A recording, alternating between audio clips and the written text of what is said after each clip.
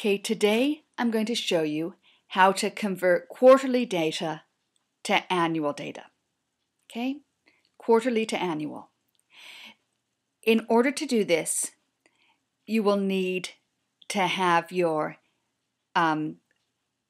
quarters and your years in different columns.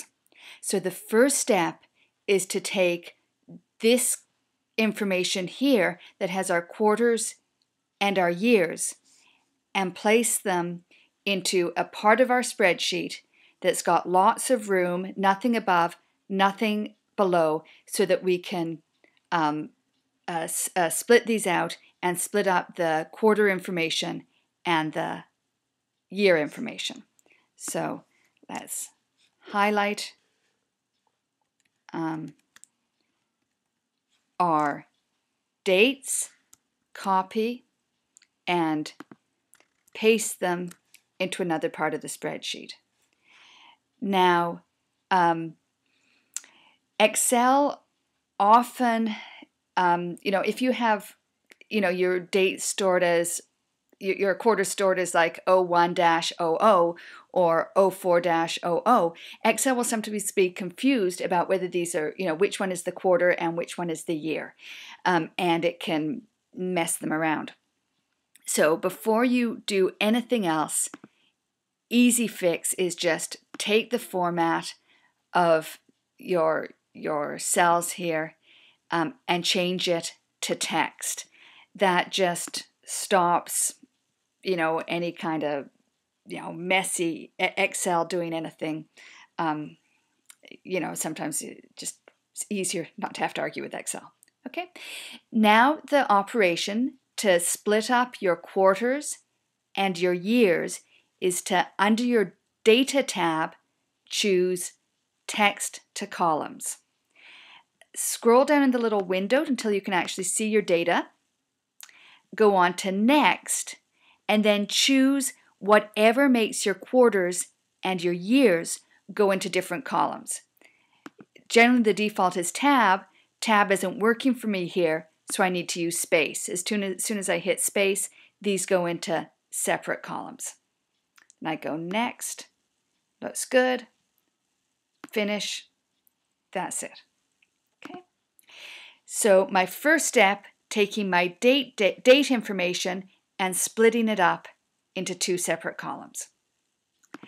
Now I'm going to tell Excel to add up my data only for the first quarter. So I'll say if this here is equals Q1, right? So if I'm at the first quarter, then I'll add together all of that year's observations. Otherwise, I'll make it into a 0. Okay? So if we're in the first quarter, we add up all the observations for the year. Otherwise, we don't. Okay? Well, that looks right. Let's just copy and paste it and see if it looks right. Yeah, so this is doing what we want it to do. So it's giving us the sum of all the year's data for the first quarter, and the other quarters are all 0. Okay, well, then all we have to do now is get rid of the zeros.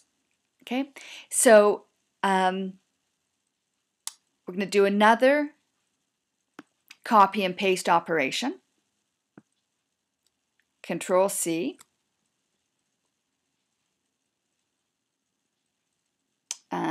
And then we're going to do a special paste, Control Command V. We're going to paste the values, not the formulas, paste the values. Okay.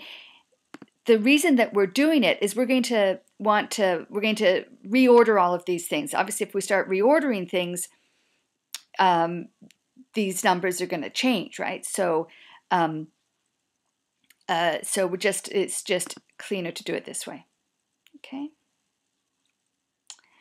Now, the next step is to sort the data.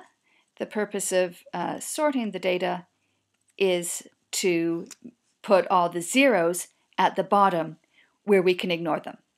Okay, so data, sort,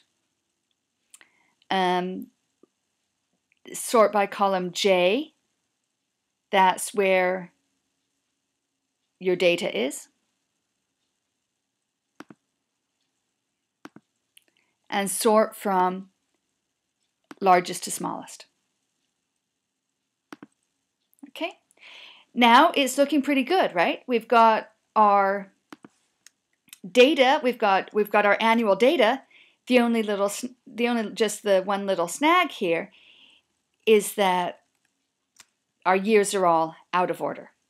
Okay, so we go data and we sort it again, this time by our years, column I. And now we're going to do smallest to largest. Yes, it worked. You can check it worked because, you know, here we have this, and we'll just do a little double check, adding together our 1, 2, 3, 4. Yep. This is our annual data for 2000, our annual data for 2000, our annual data for 2000. And there you go. Taken the quarterly data and made it into annual data.